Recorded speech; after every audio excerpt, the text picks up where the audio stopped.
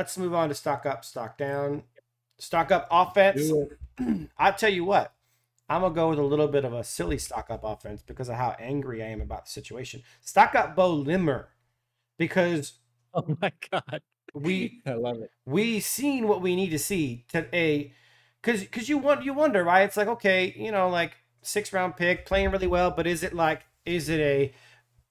partly due to the scheme and the fact that he's got Kevin Dotson next to him? No. Jonah Jackson, who was supposed to be a $16 million man, comes in with Avila next to him, which is a big upgrade over what we've had at left guard.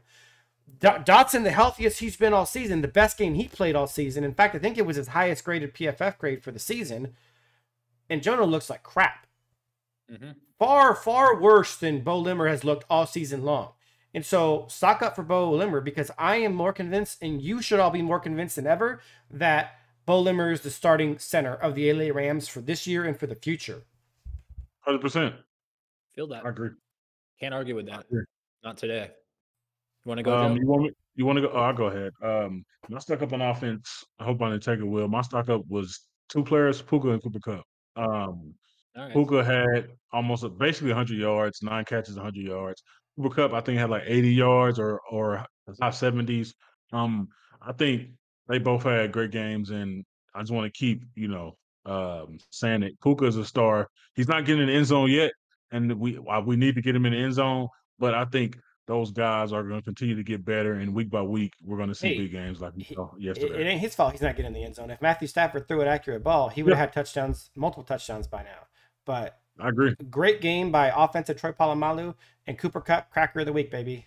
Great game. Yeah, Cooper Kupp had an amazing one-handed catch. Oh my! No. He made it that doesn't even do it justice. It was one of the sickest catches of his career.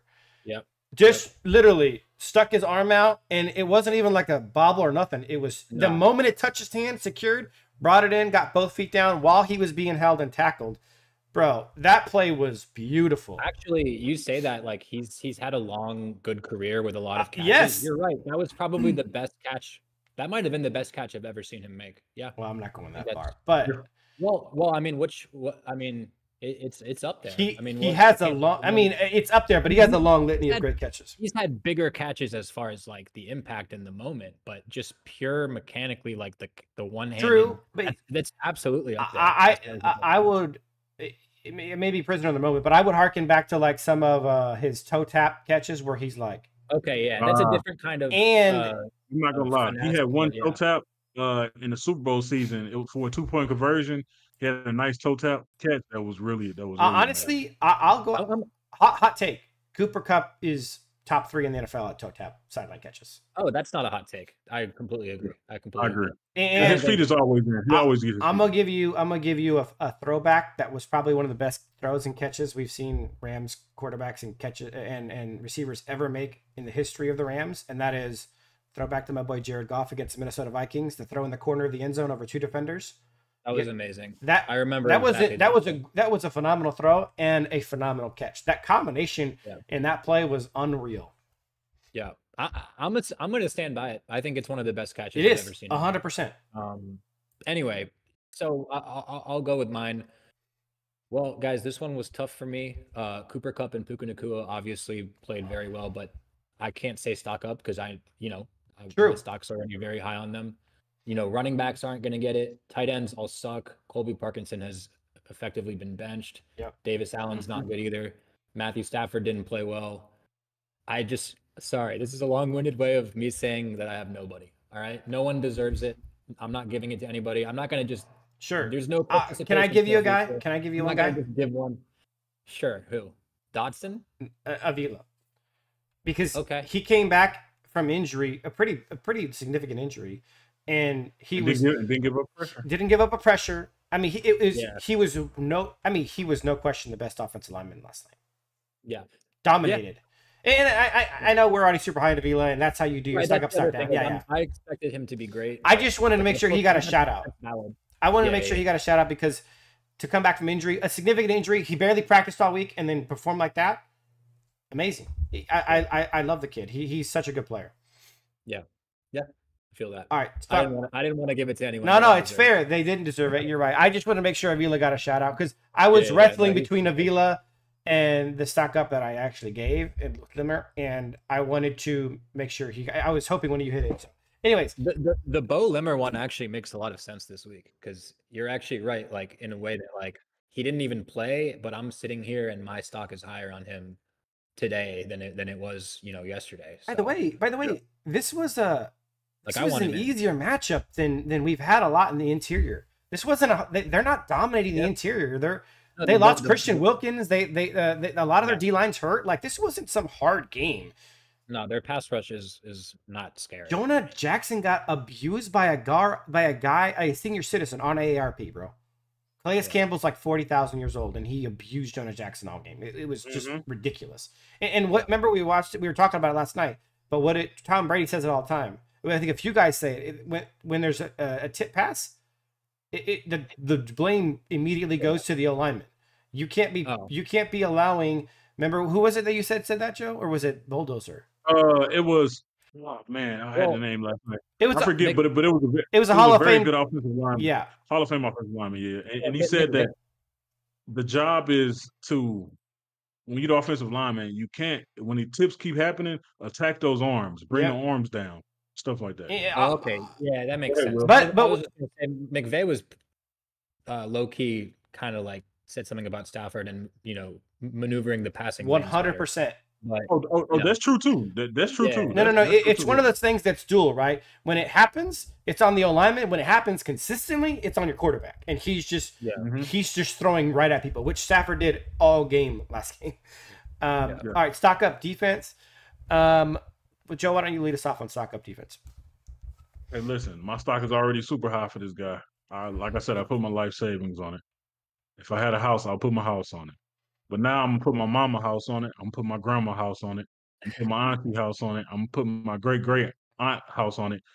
My stock up is Jared Verse, and I'm gonna put everything I could possibly put on that stock because it's going to the moon. It's gonna be like the GameStop stock that was 3-4 years ago. This stock is going to the moon, man. Jared Verse is my stock up. He's a superstar. Go ahead. No, I'm not even gonna. I was gonna say, like, I'm not even gonna get on you for doing the same one, like, because it actually makes sense that it's like it's just he deserves higher, man. Like, this is it. Like, this is we say he's a star, he's a superstar. Now I'm like, bro, he's a top 5 edge rusher, edge defender in the league. He's gonna be elite. Well, those names, Micah Parsons, Bosa, put him in that class, man. He's well. By the way, he's third among edge rushers and pressures in the entire NFL right now. Yeah, he's. But here's where I'll say on the stock up for Jared Verse is that he went from promising rookie to looking like a stud, but he can't finish, to okay, he's a superstar, and he's kind of reached an apex here for me where I went, man, I was so sad when we lost an otherworldly All-Pro defensive player, and now I'm sitting here at week 10, week 11, saying we have an otherworldly All-Pro defensive player again. Yeah. So it's a new, it's an apex, a new height. How close do you think will it be? Do you think he gets an All-Pro this season? It's possible. It's possible. And not to put bad juju out there, but if one of the big guys gets hurt or starts to stumble, bro, it's in reach. Because like Parsons already been hurt, so he's kind of already knocked out of the race. It's going to be like TJ Watt. TJ Watt is not having like that. Garrett by name basis. He's up there. I mean, it's only TJ and Garrett to me right now. It's TJ and Garrett. But I think there's 4 edge rushers for the All-Pro, right? Because it's 2 for each side. It's like All-Pro 1, All-Pro 2. Oh, I forgot about that. It is. So he might the NFC one. He might. Hutch is hurt. Hutch is hurt. Parsons is hurt.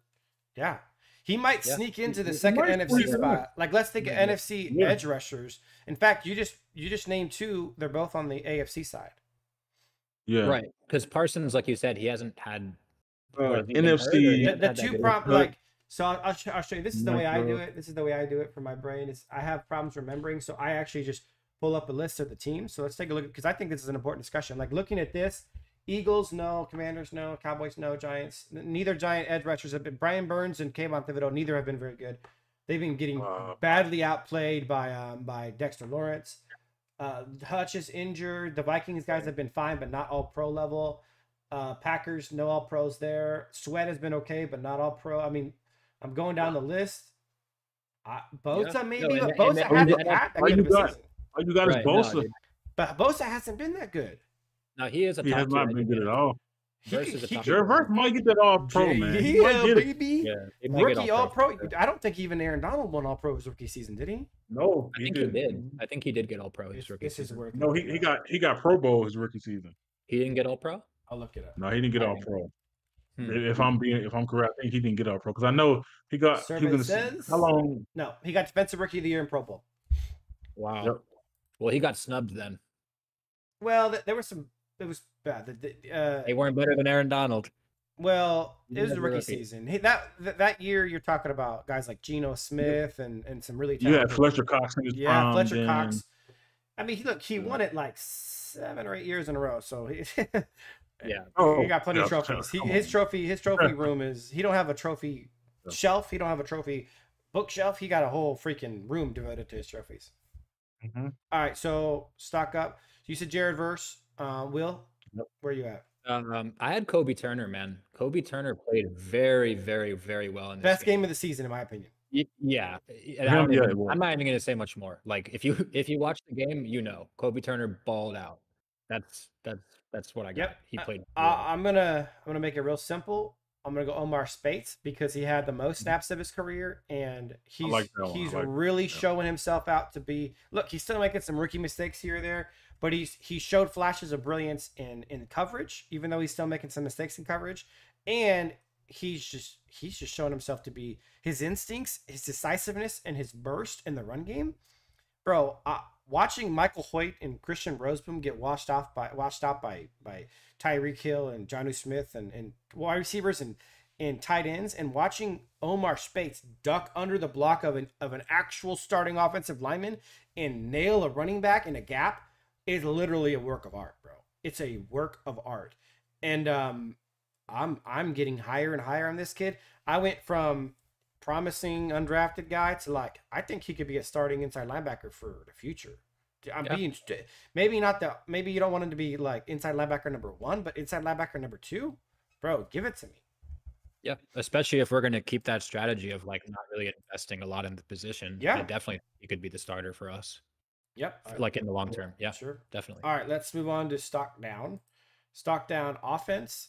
I'm going to repeat one of the stock downs that I had in the past, and that is Sean McVay, Hall of Fame coach, Matthew Stafford, Hall of Fame quarterback, Kyren Williams, all pro running back. In games when you need them, in moments when you need them, in situations where you need some consistency, somebody to keep you steady, all three have been faltering on the opposite side of the ball. They've been bad play calls, terrible throws, terrible decisions, fumbles, terrible runs. Like, how many times have we had Kyren Williams get a screen pass on an important down on an important drive, and he just needs to make one guy miss, and he gets instantly tackled? Like, that should just be taken out of the playbook, man. Like, I don't know how many of those actually work. I'll tell you how many. You can count them on 0 hands. That's how many. Yeah, exactly. I mean, it's just those are the guys that we're talking about. Like, you expect your big time players to make big time plays, big time decisions, big time execution, and we get nothing from them time in and time out. Yeah. And running back is such a rhythm position. You have to let these guys get in a rhythm. You can't just give Blake Corum 3 carries in the middle of the game, once in a while, and then be like, oh, well, he didn't look that good. Like, I'll take him back out. It's like, well, dude, you have to let him get a rhythm. Like, just I don't know. I'd like to see them just keep him in and let him get that rhythm like they did against the Packers, where he looked good. Like they did against the Cardinals, where they actually let him have a few in a row and he looked good, and they're just not letting him have that opportunity, and it's really frustrating me. That makes the Kyren stuff even more perplexing, is that he is getting consistent. He's getting consistent carries, and there's no consistency with his game. Yep. At all.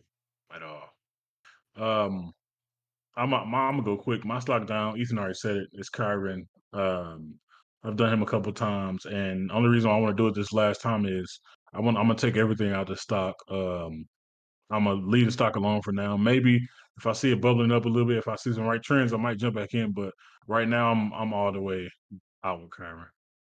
Yeah, I'm out on Kyren. He deserves to get benched. Yeah, mine is very straightforward, and we've already talked about it a lot. Jonah Jackson, I don't know what else needs to be said. He's not a natural center. He's having trouble, snapping the ball. I would like to probably just see Bo Limmer back in. Yep.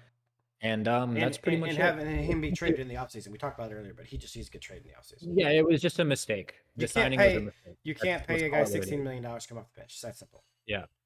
And honorable mention, because I already thought he wasn't really a backup, but now I think he deserves to be a McDonald's drive-thru employee. Is Joe Noteboom? Nope. You knew where I was going already. Noteboom doesn't deserve. He just doesn't deserve to be an NFL player. And I'm not even trying to be mean. It's just even in a backup capacity, even in like coming in for a series or two, he gets toasted every time. No, you're right to mention him in the stock down, even like as an honorable mention, because exactly what you said is like, none of us thought he was like good. Yeah, I said this in the Discord. I think I said it to you. Is like I thought he was okay though. Like I thought he was like a good backup. Like if that guy has to come in and play for a game, that like okay, that's a good backup. But like he was horrible. So yeah, stock down for Joe. All right, stock down defense, Joe. My stock down on defense.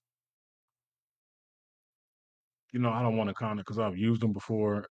Because it's Kobe Durant, and one of the reasons why it's Kobe Durant is because he's been getting cooked in a lot of big plays. We talked about that Jaden Waddle play last week. Jackson Smith and Jigba beat him a lot in the end zone. He beat him on a 1/4 down throw towards the sideline. And I like Kobe, like we always talk about. He's very good in the slot, and I think he could be on this team in the future. But I'm gonna take some money out of him. I'm gonna go stock down Kobe Durant.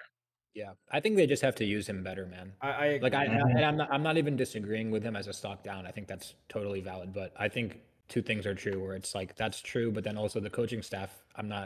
It kind of reminds me of like Taylor Rapp, where it's like, yeah, I don't think he's actually very good, but you're also putting him in not a good position. And it's compounding the problem. Totally. So, I'll go. This was a tough week for me. The defense played well for the most part, so that makes it a little bit tougher. And then I think there's more guys in the secondary that could have probably been exposed if the Dolphins just took advantage of it more. But I'm nitpicking a little bit, but I arrived on Quentin Lake, and I'll just make it simple. Is I just don't think he's very good in coverage, and that's really all I got. Like I just don't think Quentin Lake is very good in coverage, and he plays safety, so obviously that's an issue. So. Yeah, that's all I got. Quentin Lake. All right, my stock down on defense is going to be Michael Hoyt, and I'll tell you why. Because it's not his fault, bro. No. This actually goes beyond that. He doesn't do anything well. He does nothing well. Sure. We watched the tape again this morning. We watched the game again. We saw him get washed out by tight ends. We saw him get washed out by receivers.